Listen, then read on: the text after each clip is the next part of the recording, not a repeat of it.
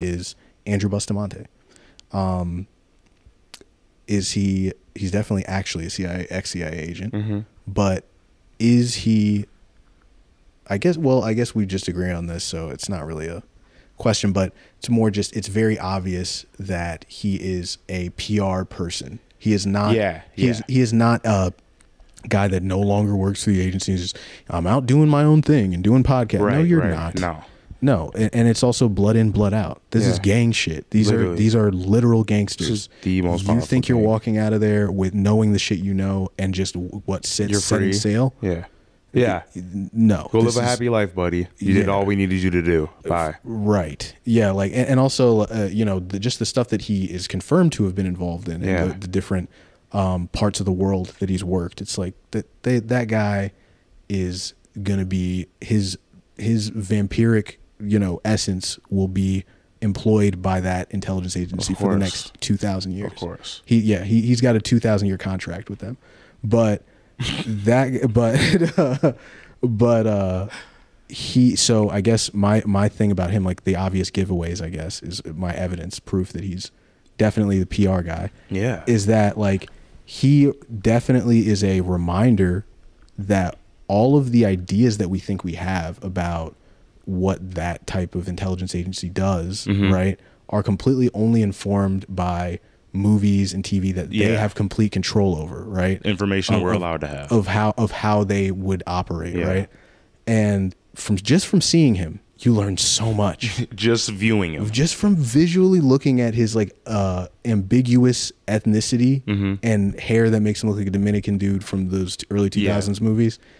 He lets you know that like the Jack Bauer days, the John Krasinski days are over. It's done. Those guys probably are doing minimal, you know, types of operations that are probably selectively used, you know, maybe in European operations, little things that are not that consequential. The big things, the agents that they have are people that look like him. People that are totally unassuming. He completely looks like a guy that you would be like, but not that guy. Yeah, like we said, the people that don't fit the description of an authority. Right? Yeah. And I almost feel like it was almost like they gave too much away with a guy like that. They should have made him a little bit more like white, clean cut, because that kind of starts to open up the can of worms of like, so who are the people around, you know, some of the people in Diddy and you know what I mean? Like, it's like you start to look at some of these faces, right? And you think that, well, they don't look like they would be this, but right? Don't you think that that's intentional? Of course, that's what I'm saying. But he proves that, is what I'm saying. He proves that is the factor, and that is what they're more than likely going to present themselves as. When you have somebody that is infiltrating, or someone that is deceptive, like, and they're from a professional, good organization, they are going to make it the last person you would expect. And that's kind of who he represents in sort of our milieu of, and it becomes relatable at that point for the people that aren't in that space. You know what I mean? So think about that. A relatable figure, what's that easier to do? It's easier to sway the minds of more people who may have been, no. Like you said, the dude's like the white, like the Matt Damon or a Tom Cruise. You know, you see that guy in most people's heads. Oh, you fit that description. Oh, he's this. I can already tell by how he looks. But now it's like, with this guy, I can't tell it by how he looks, but I can tell it by what I'm being told. And it's now flipped. And it's bad. It's very bad. I think, like, what do you think is the overall goal of somebody like Andrew Bustamante? Because they're taking a big risk having somebody that flagrantly out there of like, I'm a content creator that was a CIA agent, and my content is about, you know, wellness or excelling in your career, but using the tactics of a spy. Like, just this commercialization of it too is very interesting. What do you think that is?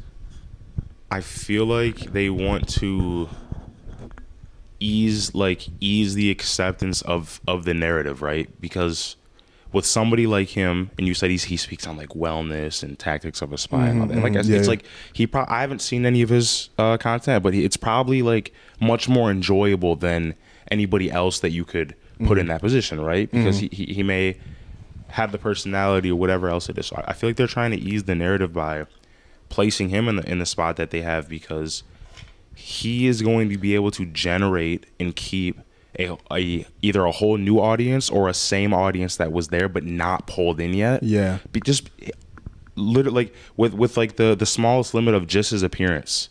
You know what I mean? Like his appearance alone can get that, but when you actually like go start listening to him, and like they tell you he's ex-CIA, right? If he was current CIA doing those same things, it would not translate the same way. And sorry. No, go ahead. No, I was just gonna say, like, he I wanted to just hover over what he talks about for a second. Yeah, because I want to know, because I don't know. The content of a lot of his interviews, because, you know, what's the first thing you want to ask somebody that has been like an agent in the field? Like, what are our biggest threats? Yeah, like, what are your biggest threats? What kind of things have you done? Like, right, yeah, all that stuff. And he, you know, he basically kind of outlines that the standard rule is that you never reveal, you know, methods and practices, like how they do something or where they do something.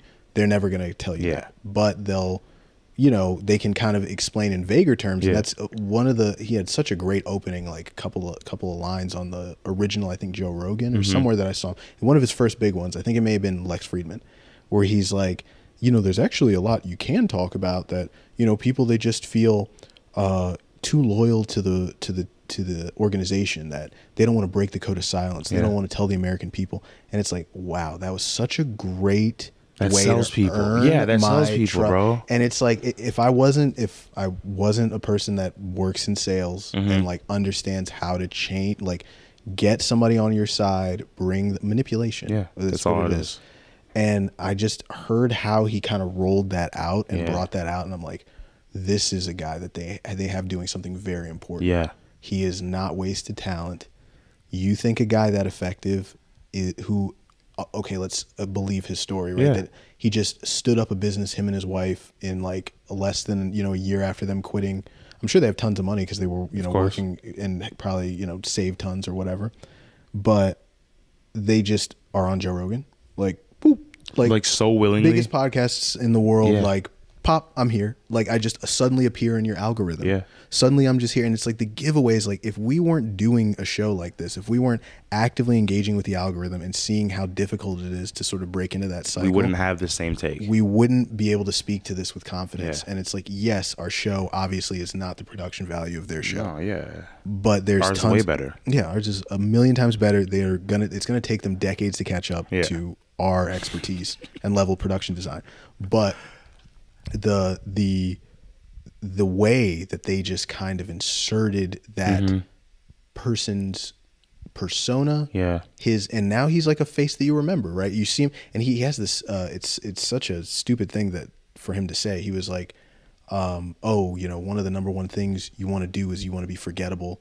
You know, when you're visually forgettable, when you're an agent in the field." And he's the opposite. You want people, and I'm like, are you trying to like play a joke on me? Said he's got like a fro and shit. Yeah, I was like, are you trying to like see how stupid I am right now? Because you look like a guy I'll never forget. If I saw your face anywhere in the world, I'd be like, that guy that I saw. I've seen him once in my life. 10 years can pass. I remember your face. So I think maybe that works for like white people. I think white people fall for that because they're like, yes, brown. Careful, man. Bro. Well, of course. All due respect to you, a quarter of you, and no, I'm not talking about me and my fiance, but I'm with that. The thing is, I think other people might fall for that because they're thinking kind of in general terms, where they're like, well, yeah, if he was in the Middle East, he does not look Middle Eastern. I could look at that guy. You could look at that guy. You could definitely look at that guy. And be like, that's why is that a Dominican guy in Syria claiming me, bro? If I was in Syria and I was like driving in a Humvee and his Humvee passed my Humvee and I was like, you're stopping. I'm like, that dude is definitely a Dominican dude, Puerto Rican dude, and he's intelligence. Get away from that car. Off your first pass by, immediately I'd be like, yo, get as far away from that car as possible. Yeah, that's exactly what I'd do. Be like, that dude is not Arab at all. I mean, since we're on that, you know, the topic of these types of people just being randomly inserted, isn't it kind of crazy how many people these last few years have been popping up that follow that, like, the same path to get to that point, which isn't much of a path, or just kind of, there's so many content creators, right? I've never in my life for the past like 4 to 5 years seen so many random ass people just pop up Well, it's like it's like, and I know it's the content creation era. That I'm fully it's not aware even of that. I was just talking to Ali about this yesterday. Here's my other conspiracy theory. We're just doing unsubstantiated ideas for this episode, guys. We were going to talk about anime, but you know what? We felt this was the better route to go with. You know what? Y'all have Crunchyroll too. Yeah. Watch an anime. Yeah. You know, tell us about. We'll get back why to don't it. you why don't you do us do a show for us about anime? Yes, but pass the torch to you guys for an episode. No, but oh shit! What you told Ali about these random people just. Did I start this whole thing off of talking about Shogun? Our first one was. And then how did I get all the way into this? No, I don't think we didn't start this one with Shogun. No, I know. Yeah, we did because it was like Hulu, and then the streaming service. Then I said something about it was like Hulu and Fox being owned by the other, and then it just here we are. I don't remember the initial point where it passed over, but it's been a long week. It has, and honestly, guys, like there's just so much to talk about. That's it's enriching, I think, just in the exploration of ideas. It's healthy, bro. It's healthy. It's a good way if this is your, second monitor content that you're listening to. If you're on a long drive, just pretend like this is friendship simulator time, guys.